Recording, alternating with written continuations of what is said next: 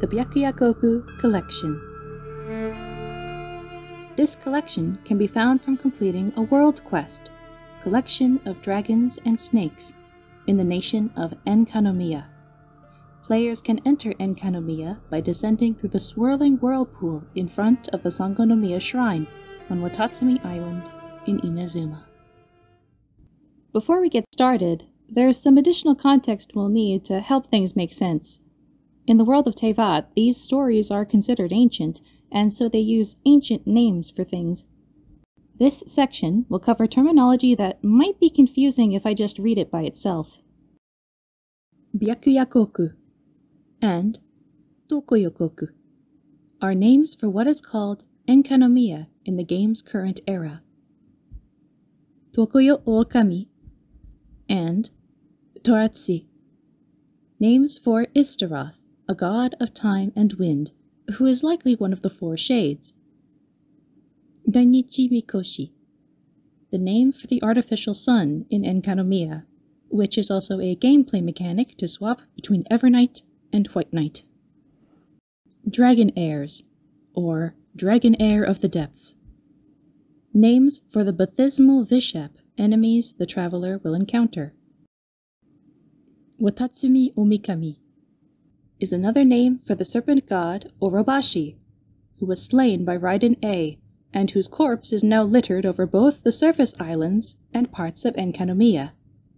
Orobashi is worshipped by the people of Watatsumi Island, and the Sangonomiya clan leads this worship. Now, with that out of the way, let's begin. Volume 1. Description: a novel based on Watatsumi Island's folk tales. The original edition of this text was transcribed on Watatsumi Island and brought back to Narukami Island by a merchant while the former's serpent god yet lived. No one reads this ancient tome nowadays, its role supplanted by all the light novels on the market. This book describes the unique cosmological outlook of the Watatsumi people before they came to adopt aspects of Narukami culture, and a recent resurgence in traditional novel publishing has allowed it to see the light of day once more. Story: The Serpent and Drakes of Tokoyokoku.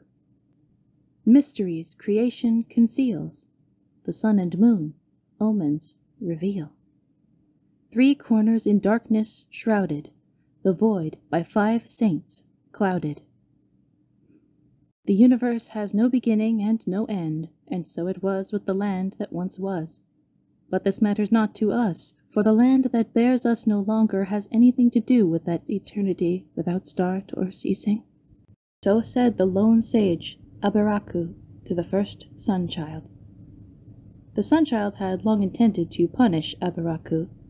Summoning the sage before the throne in this manner was but an additional way of making things difficult for him before detaining him. Legend has it that Aberaku was opened up to wisdom by Tokoyokoku, and was thus able to bring light to Enkanomiya, which had till then never seen the sun. But the Sunchild grew jealous of his talents, thus imprisoning him for life. Yet these children of the sun never considered that had Aberaku not created that underground star, they would never have existed in the first place. The origin of heaven and earth is like the chicken and egg, and are not dragons and snakes kin? No sooner had the sage Aberaku uttered these words than he was overthrown by troops lying in ambush. At that time, Enkanomiya had only just been bought some room to breathe by the appearance of the sun. The dragon heirs loved the dark and shunned the light, and thus could no longer act with impunity. The days when the dragon heirs would rampage and graze upon humanity like so much grass had, at last, come to an end, for the people of Enkanomiya finally had the means to resist. Yet it came to pass that the flaws in human nature would rear their ugly heads even before such outside threats could be quelled. The people chose a Sunchild, crowned him king, and worshipped him, and yet he ruled with a brutal hand, framing the righteous. Unnumbered years would pass before a young child of Enkanomiya would make a wager with his peers.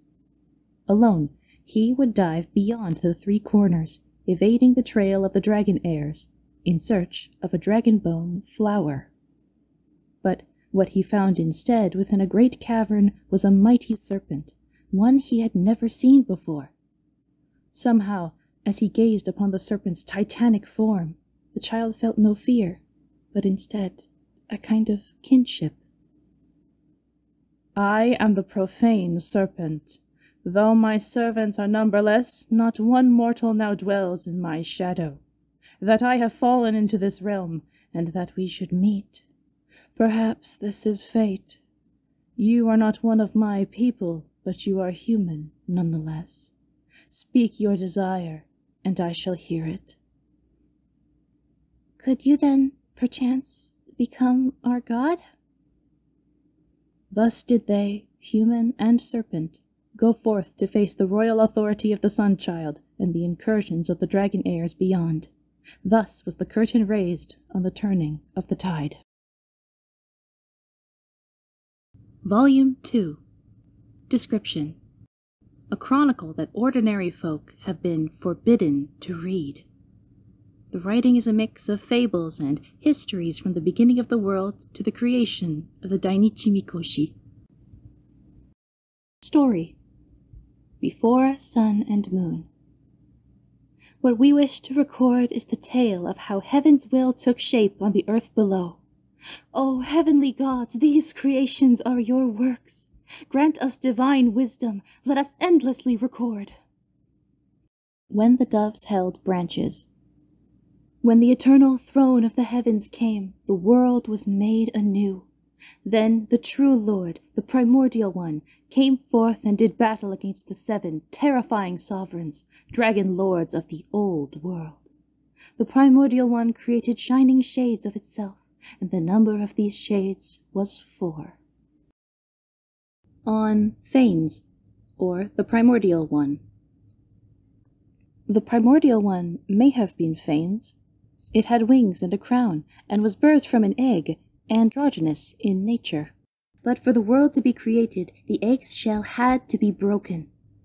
However, Phanes, the Primordial One, used the eggshell to separate the universe and the microcosm of the world. 40 years after the held branches. 40 winters entombed the flames, and 40 summers churned the seas. The 7 sovereigns were vanquished, and the 7 nations submitted to the heavens.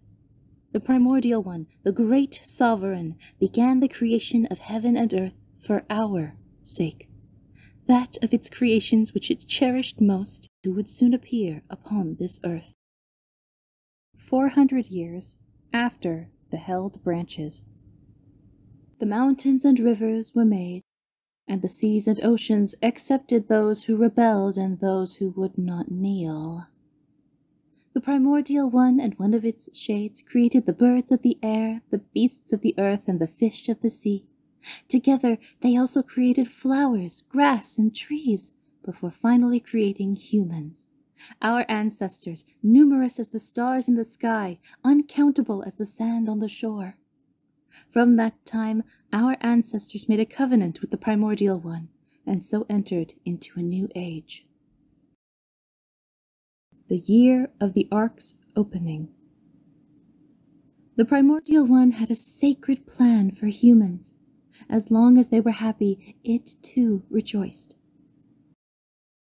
The year after the Ark's opening. The people worked the land, and so came the first harvest. The people mined, and so reaped the first crop of precious ore. The people gathered, and the first poems were written. The Year of Jubilee. If there was hunger, the heavens would bring down food and rain. If there was poverty, the earth would bring forth its riches. If melancholy were to spread, the heavens would reply with their voices. The one taboo was to succumb to temptation. But the path to temptation had already been sealed. The Funerary Year. The second throne of the heavens came, and war was rekindled as it was in the world's creation. That day, the heavens collapsed, and the earth was rent asunder. Our ancestors and their ancestral land fell into this place during that conflict. The era of darkness had begun. The first year of darkness. The people of the seven sovereigns had found refuge in the oceans, and the dragon heirs of the depths ruled this particular place, which led to war between them and our ancestors. Our ancestors chased them into the shadows with the light of 1,000 lanterns, and they hid in those shadows, hunting us. But there was only darkness in this place, and so their hunting grounds were untrammeled. The prayers of the people turned into lamentations, but the Primordial One and its 3 other shining shades could not hear. The Parable of the Sun. In a dark cavern, there lived a group of people who had never seen the light.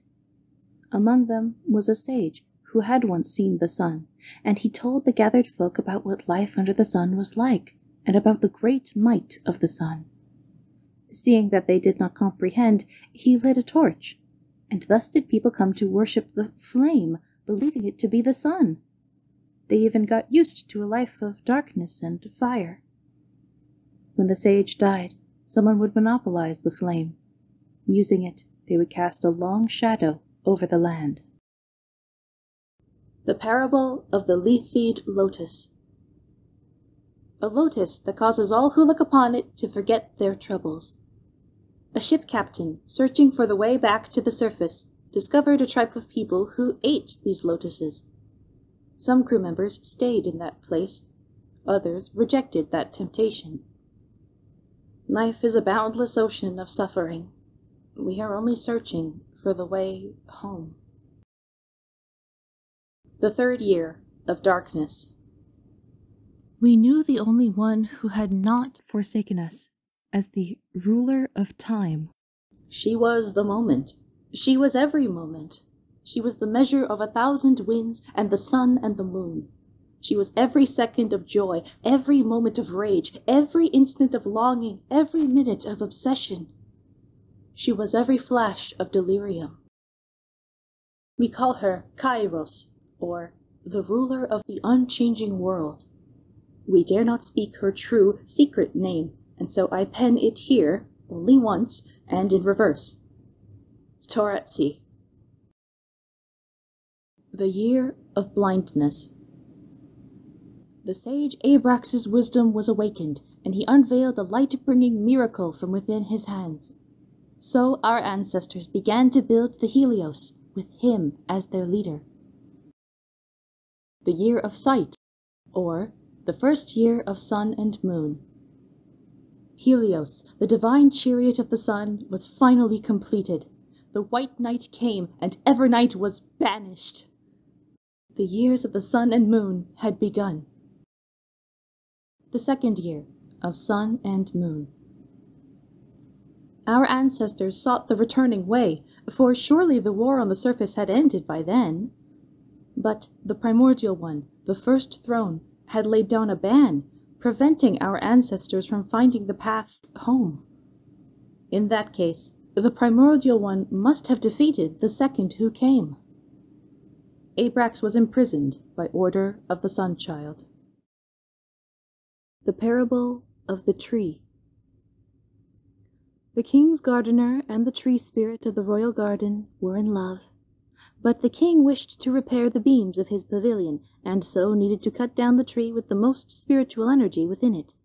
The king was the incarnation of the Primordial One, and the gardener could not defy the sovereign of sovereigns, and so he could only bring his plea to the king's priest, who was the incarnation of Tokoyokoku.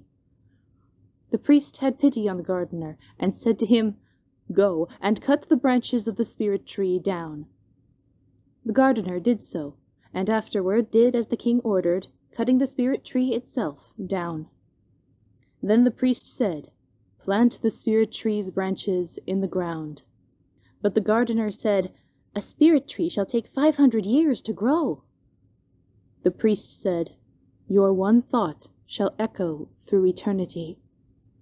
And so the gardener planted the branches in his backyard. In an instant, the slim branches grow into a new tree, and the new tree spirit was a continuation of the past one. For it is the god of moments who is able to take seeds from this moment into the past and the future. The 10th year of Sun and Moon. Abrax is long gone. The events before the sun and the moon have been recorded sufficiently. Well, if I did not dare to write things down just as they happened, how could I consider myself a scribe of Tokoyokoku? Hark, I hear armor without. Here, I shall stop writing.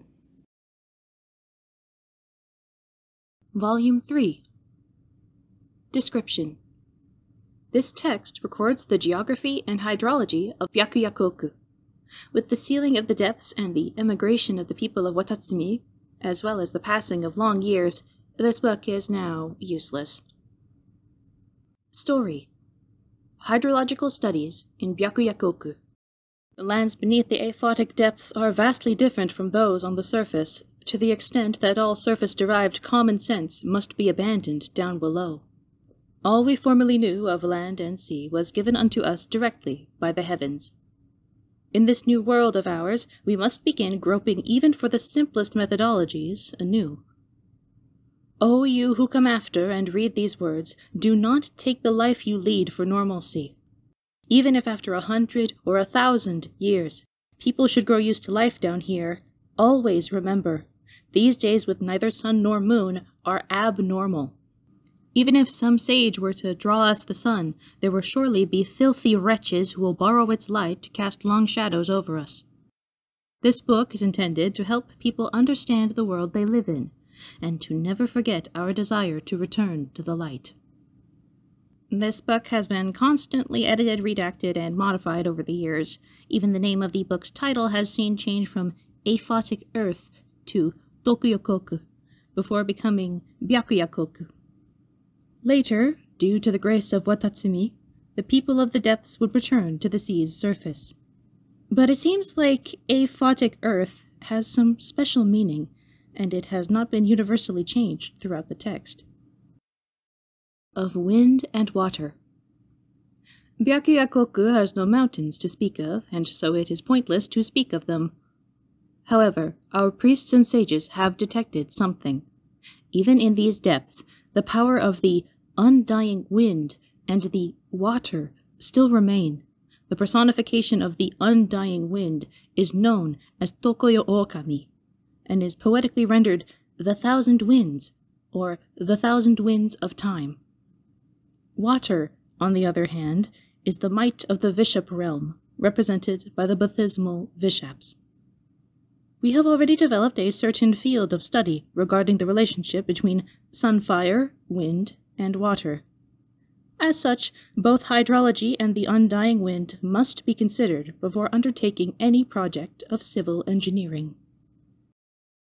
The borders of Byakuyakoku. The borders of Byakuyakoku are marked out by 3 corners. These mark the limits of the seesaw clash between humanity and the Vishaps. During the era of Byakuyakoku, towers of the 3 realms were built at these corners, used to harmonize the 3 realms. Their ancient names have been lost to time, and they were renamed after the coming of Watatsumi. These towers are exceedingly important, and they are not in locations aligned with either wind or water. Rather, their purpose is to stabilize the tendencies of Byakuyakoku and control its winds and waters. If these towers were to be imperiled, so would the entire nation. As such, they have been hidden using secret arts. Only the shrine maidens and the vassals of Watatsumi can summon them forth. The Narrows. The Narrows were, in the earliest times, sandwiched between the mountain face and an area known as the Roundlands, thus earning that location its name. However, the exceedingly strange tectonic shifts in Byakuyakoku caused the Roundlands to collapse into the depths, thus causing the Narrows to widen significantly. The Serpent's Heart. From the first time our ancestors discovered this place, it had already played host to a unique phenomenon in which space itself might overlap in a certain locale. Later, Those who came before us would utilize this phenomenon by creating the Serpent's Heart. It would be used to guard secrets, imprison criminals, and worship the great imaginary serpent Ouroboros. In the earliest times, this place was called Delphi, the land of snakes. This name did not change, even after the arrival of Watatsumi Omikami. Ancient art depicts the scaleless serpent as Ouroboros, and the coral-adorned serpent as Orobashi. Dainichi Mikoshi. The earliest name of this place was Helios, and it was the high tower built by the sage Aburaku, standing for earth, the element between wind and water. According to prophecy, this was likely the sun that the sage displayed, used to light those lightless caverns. And just as those prophecies suggested, it was also later used to cast a great shadow over the nation. Volume 4. Description: Experimental records of the baptismal Vishaps. No Vishaps were killed in the writing of these records. Story: Baptismal Vishap Experimental Records. Effective today, all experiments regarding the dragon heirs will be directed by Watatsumi Omikami in person. All files preceding the founding year of the Watatsumi calendar have been destroyed. Dossier serial numbers shall no longer use the categories Alpha, Beta, Gamma, Delta, and Epsilon, which used the ancient Watatsumi tongue. Instead, we shall use Earth, Water, Fire, Wind, Ether, and Void going forward. All quotes and notations are to be written within quotation marks. The following order of writing should be observed: file header, serial number, subject, author. Author can be omitted, or their internal title within the research lab may be used. Usage of a researcher's ancient Byakuyakoku / Enkanomiya name, or modern Watatsumi / Narukami / Inazuman name is forbidden. These experimental records are not to be used for the writing of diaries, love letters, or fantasy novels. The dragon heirs, hereafter named baptismal Vishaps, or plain Vishaps, evolution is plain for all to see. Quote, Water 101, Dragon Heir Evolution 1. We have tried lowering the temperature in living environs of a young heat-resistant Vishap. As a result, they were weaker once matured. We suspect that this is because its body did not possess the seed required to resist such an environment. However, its descendants would all possess high body fat, greater predilection towards sleep, and would express the cryo element. Please refer to the experimental data after the main text. The abnormal data derived from Sample 3 is due to my assistant feeling sorry for the subject of the anti-hunger control group and feeding it surreptitiously. When we placed their descendants into sweltering conditions, they would again choose, like their ancestors, the heat resistance trait. However, none of them have developed traits indicative of the pyro element thus far. We do not have enough data to reach a conclusion at present, but we can make an educated guess that baptismal Vishaps have the ability to awaken their seed freely before maturation. Vishap mothers can also create new seeds to pass on to their descendants should they encounter heretofore unseen, challenging environments. It can be said that even before encountering us, the people of Enkanomiya, the baptismal Vishaps had already stored a veritable armory within their bodies. The results of the intelligence tests are astonishing. Quote, Void 207, Vishap Intelligence Research. Through a screening process consisting of rewards and punishments, although previous research indicates that screening is unnecessary, Vishaps are one and all adapters par excellence, the linguistic capacities of Vishaps 4 generations down are starting to approach that of a 12-year-old human student. Perhaps it might be more accurate to say that Vishaps always had their own methods of communication, and what they are displaying here is their ability to learn. We believe that these experiments should be stopped. If not, we may yet be proven narrow-minded for having dismissed that last person who wrote a fantastical tale about Vishep people. Prophecy holds that the dragon sovereign of water will be born in a human form. We must not let this thing happen in Enkanomiya. All previous attempts at grafting have failed. Quote, Void, 907, Watatsumi Omikami's Special Orders, 1. Because they cannot accept Watatsumi Omikami's blood, the bishops will fall victim to various adverse effects. Perhaps they are not yet strong enough, but we cannot be sure. Indeed, according to our rationalized Vishap evolutionary roadmap, we should have already bred the strongest Vishap possible. The grafting can be considered a success. Quote, Void 907, Watatsumi Omikami's Special Orders, 3. The rejection originates from the Vishaps having been beings of the light realm, also known as elemental creatures, and thus being at odds with the human realm, of which Omikami and its choral vassals are a part. All experimental logs are closed. No experiment conducted here resulted in the death of any dragon heirs. They all lived to see the end of their days. Praised be to Watatsumi Omikami, gracious and beneficent. Volume 5. Description: a puzzle book for children of ages 9 to 12. As a book from a transitory period, it uses Narukami-style names with Byakuyakoku subscripts. Story: In the light, beneath the shadow. Question 1. What walks on 4 feet in the early morning, 2 feet during the day, and 3 feet at night? Answer: a bishop who transforms into a person to attend a ball, then breaks one of its legs, and eventually ends up walking with a cane. Sages like this answer the most, and it is the children who get it right almost exclusively. For adults, it always smells like a horrible conspiracy when a bishop turns into a human. According to a prophecy of old, the dragon of water, the ancient lord of bishops, will definitely descend in the form of a human. However, for children, the answer to the question indicates the possibility of mutual understanding. But it is not a good idea to make bishops sound adorable.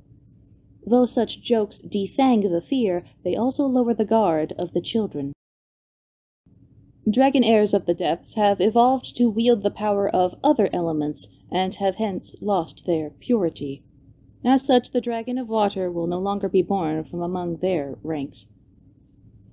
Question 2. With only one mouth, this being sometimes has 4 feet, sometimes 2 feet, and sometimes 3 feet. Though unable to morph into other beings, it is able to walk on the earth, swim in the water, and fly in the sky. The more feet it walks on, the feebler it grows. What is this being? Answer: a human. Humans crawl on hands and feet as babies, walk on 2 legs as adults, and use a cane as elders. The answer is undoubtedly a human. Question 3. What talks with only one mouth, but walks on 4 and 2 feet? Answer: someone raising livestock. This riddle is a very ancient one. In the past, we could only understand the meaning of livestock from reading texts. 4 legs refers to 4-legged animals like the ox, horse, and forest boar. After Byakuyakoku fell into the ocean depths, these animals died out within 2 generations due to a lack of habitable land and food. Since the arrival of Watatsumi Omikami, some of us have returned to the sea's surface to build a home and interact with the people there. Therefore, we have been able to review the names of these animals. According to the vassal and the Omikami's prophecy, we shall all move back to the sea's surface someday, so it is important to get these names right. Ox means cattle, horse means horse, and forest boar means forest boar. Question 4. Who are the two sisters who give birth to each other every day? Answer. Day and Night, or White Night and Evernight. This riddle is easy to understand. It alludes to the succession of day and night, which in Byakuyakoku means the cyclical White Night and Evernight under the control of the Dainichi Mikoshi. Though the land was in everlasting night before the Dainichi Mikoshi was built, the light of day that people had seen has remained unchanged. By the way, the two special astronomical phenomena of Byakuyakoku, the mirages and the sin shades, were at first indiscriminately referred to as eidolons and seen as the two sides of the same coin. It was not until the arrival of Watatsumi Omikami that the people of Byakuyakoku were able to understand the two phenomena and name them differently. Though the sun did not shine upon Byakuyakoku, the mirages that appeared in white nights were named sunfire phantasms, and those of evernight ghostfire phantasms. As time went by, both of them came to be referred to as sunfire phantasms, for they are essentially the same thing. Question 5. I am the Shadowborn of the Lord of Light. I am a wingless bird that rises from the earth to the sky. Those who shed tears in my presence feel no sorrow in their bosoms. Away with a gentle breeze I fade, and thus ends my fleeting life. Answer. The answer is smoke. Birds are winged creatures, and it is normal that they are not seen in Enkanomiya. Question 6. A father has 12 children, each then giving birth to 60 daughters of different appearances. Of them, 30 are pale, and 30 are dark. The whole family, knowing not death, will only fade away. Who is the father? Answer. The answer is the year. The people of Byakuyakoku may find the part about 60 pale or dark granddaughters a bit confusing, but everything will start to make sense once they crack question 4. There used to be a sequel to this riddle in ancient times. It roughly said that every granddaughter would give birth to 12 descendants, and each of them would then have 60 children. Every such child later would give birth to another 60, who would go on to have children of their own. This would continue until at last all the offspring would together give birth to the one and only primordial child, Tokoyokoku, the mother of 14 billion years. Watatsumi Omikami forbade people from spreading this riddle. Appendix. Historical figures, their traditional names, and Narukami-style renderings. Kairos. Tokoyokoku. Eris. Erisu.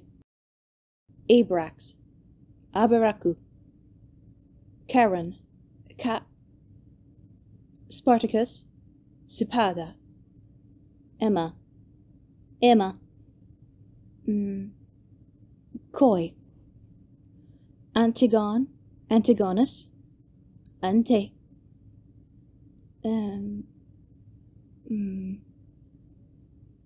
Erebos. Eboshi. Ekion. Eki. Udaius. Uda. Asclepius. Surepio. Thank you for listening. It means a lot. Make sure that you leave a like and a comment and tell me exactly what you liked about it or how I can improve for next time.